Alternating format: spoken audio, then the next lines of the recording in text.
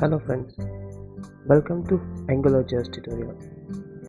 In this video, we will touch base with two-way binding AngularJS. So first of all, let's start with two-way binding. There are two types of bindings available: one-way binding and two-way binding. One-way binding is where whenever there is an update in model, that particular update is transmitted to the view and view is updated according to the model. In two-way binding, vice versa happens.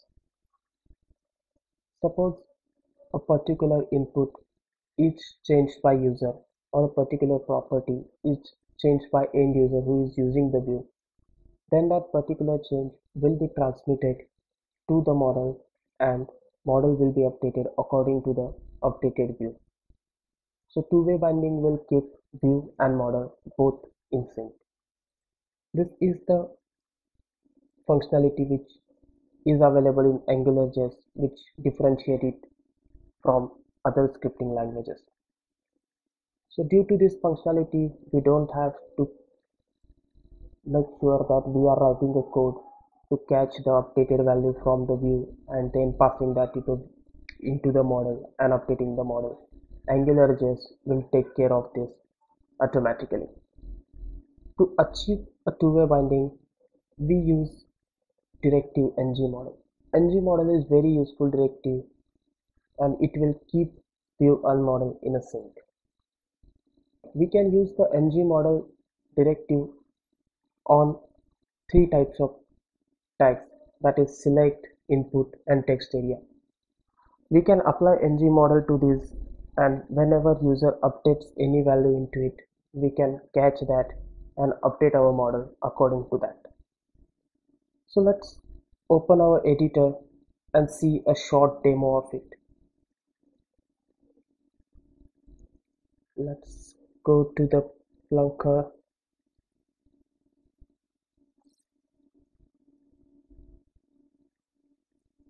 Let's launch the editor.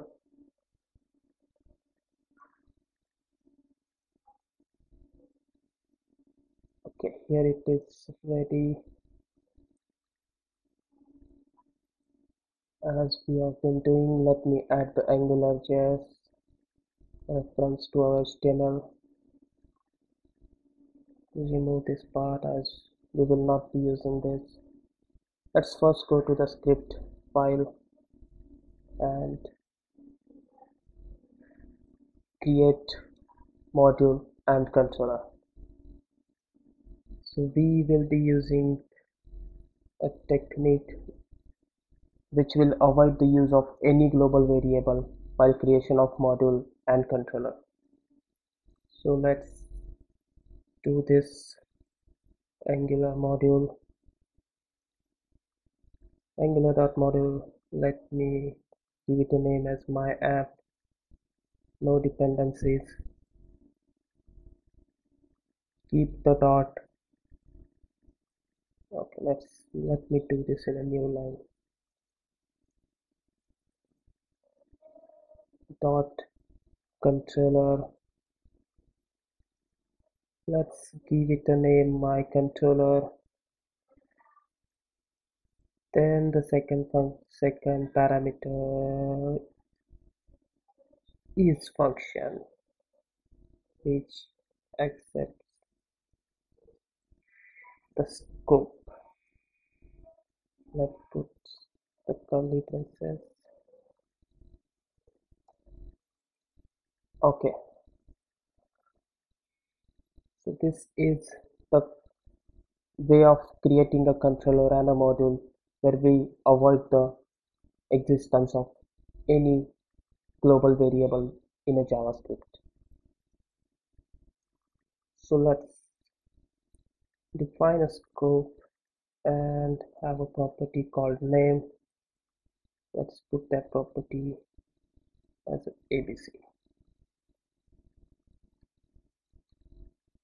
Okay, let's go to our view in HTML, add an ng app, give it a name, my app.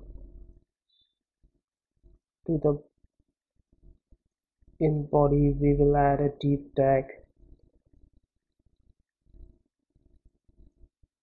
Let's assign a controller to this div. My controller. So do one thing, we will have a text box here where we can type the name. Input type equal to text. Okay, and then we'll use the ng model with this input. Let me assign a variable as a name. Close this.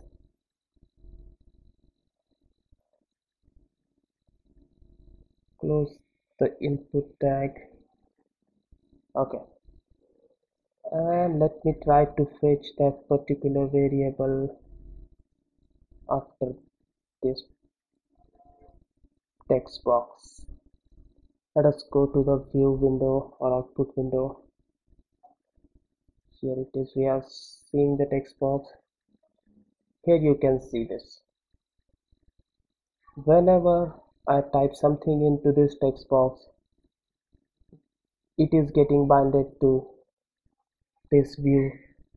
This ng model is binding that data to the name variable, and that name variable is getting updated as soon as I type into it. With every keystroke it is getting updated. So this is the two-way binding where any change in a view is shown onto the model part. So this is the small demo which is enough to show that AngularJS supports the two-way binding. So this is it for this session. Thanks.